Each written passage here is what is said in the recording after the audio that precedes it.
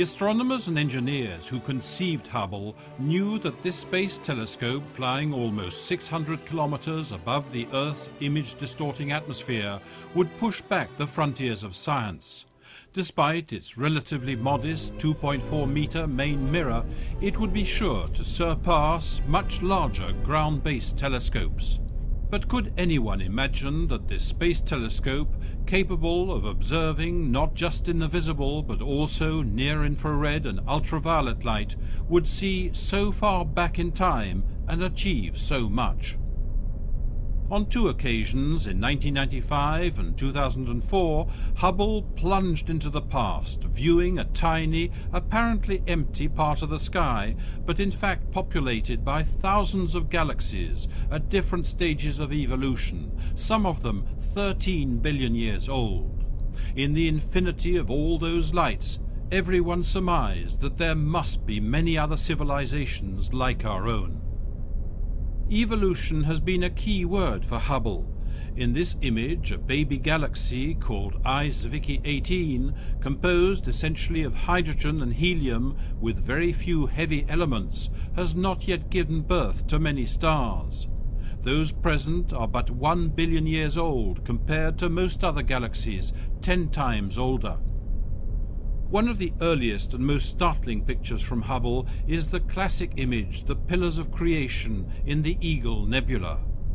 A similar view of a turbulent cosmic column in the Carina Nebula has been issued to celebrate Hubble's 20th anniversary. The dramatic image captures the chaotic activity in a pillar of gas 3 light-years tall, where the gas and the dust is being eaten away by the light of nearby stars. Inside the dense pinnacle, fledgling stars are forming and generating the twirling jets of gas. From stars to their planets.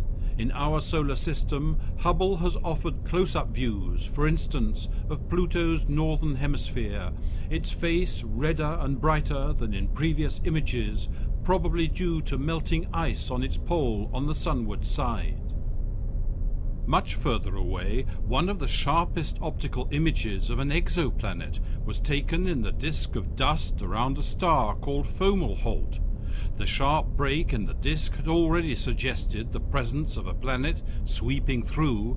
Hubble has twice confirmed its presence, a true feat given the extremely weak light from the planet, 1 billion times less bright than its parent star. Hubble has even been able to analyze the composition of the atmosphere of a few exoplanets and detect the presence of chemicals such as sodium and methane.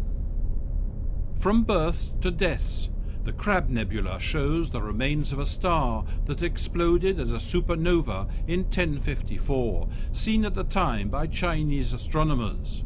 The outer parts of the former star form this fine philandrous net. At its center, the ultra-dense core of the star has become a pulsar with a mass like that of our Sun, but in a sphere just 10 kilometers in diameter, casting X-rays and radio waves as it rotates 33 times every second. The American astronomer Edwin Hubble had demonstrated that the universe is expanding. The spacecraft that bears his name has also contributed to a greater understanding of the laws that govern the universe. The theory of general relativity says that mass influences light. The Space Telescope has shown this many times. The image of Able 370 shows light rays from distant galaxies being amplified and bent by this extremely massive and compact galaxy cluster that is 5 times closer. The small arc-like curves highlight what is now called a gravitational mirage. Last year, astronauts visited the Hubble Space Telescope for the 5th time and the last with the Space Shuttle. Each servicing mission, correcting its initial short-sightedness, maintaining the spacecraft systems, and changing or upgrading its science images and spectrographs has been a key element in this 20 long years of success. Seeing the telescope drift away was an intensely emotional moment. Today, astronomers know that it will be delivering its images at least until 2014, perhaps longer, and when Hubble finally bows out, its successor, the James Webb Space Telescope, another joint NASA-ESA mission, will be ready to spread its wings and offer even more fabulous views of our universe.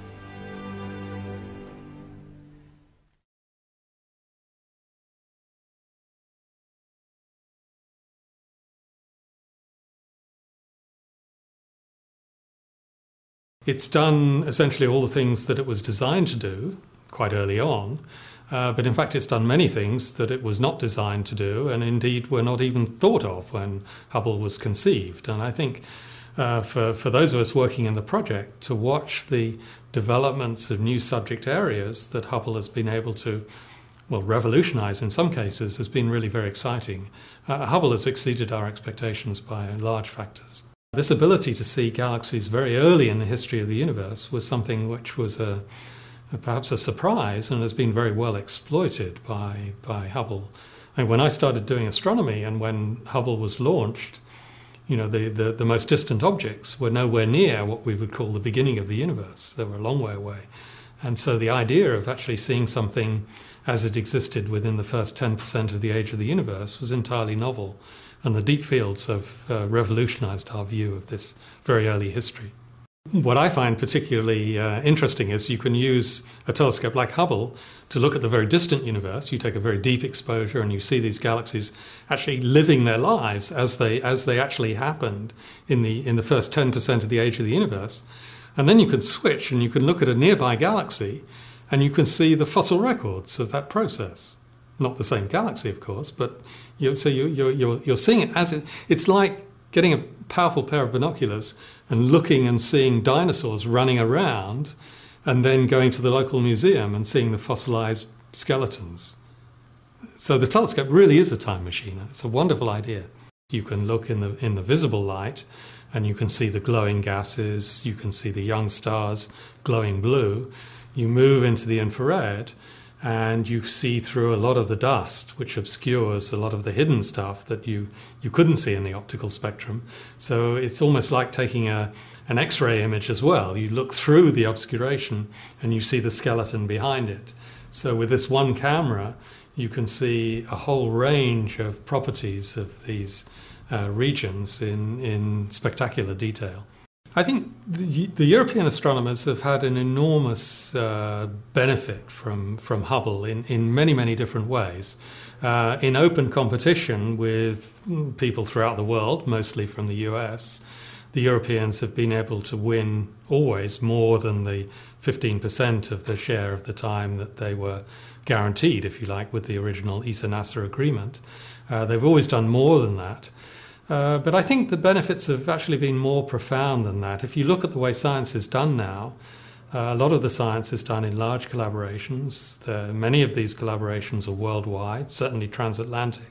So there's a tremendous mixture of communities going on.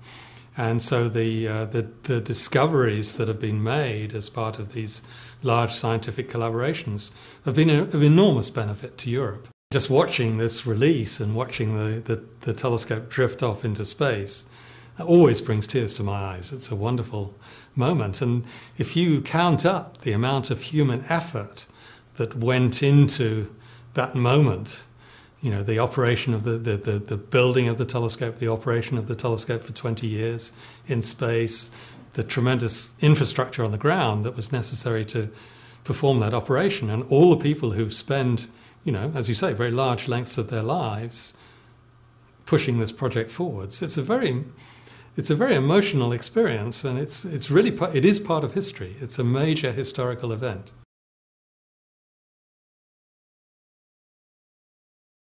It's only 1 million datasets, and you can put the raw data of the Hubble archive onto this hard disk if you really want to. So in terms of data volume, it's not that big, but it's in terms of the quality of the data, it's absolutely tremendous. This will stay the measuring rod for the next 20 years, Hubble. There's some scientific constraints, obviously, I mean, because these images are taken in specific filters, specific wavelengths, so we know more or less which colors our eyes would perceive these wavelengths.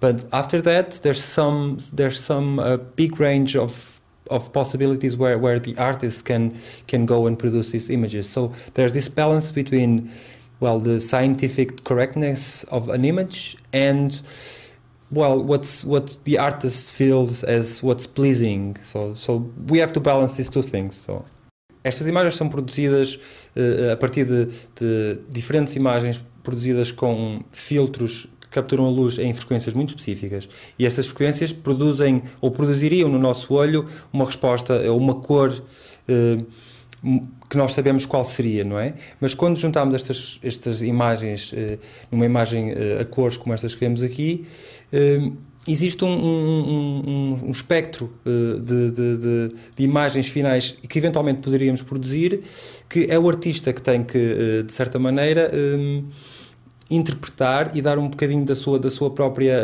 interpretação estética de como é que seria essa imagem no final. Apesar de nós termos uma certa ideia de como é que ela seria, cada pessoa, cada artista faria esta imagem de uma maneira diferente, em certa medida, não é? Dentro dessas balizas científicas.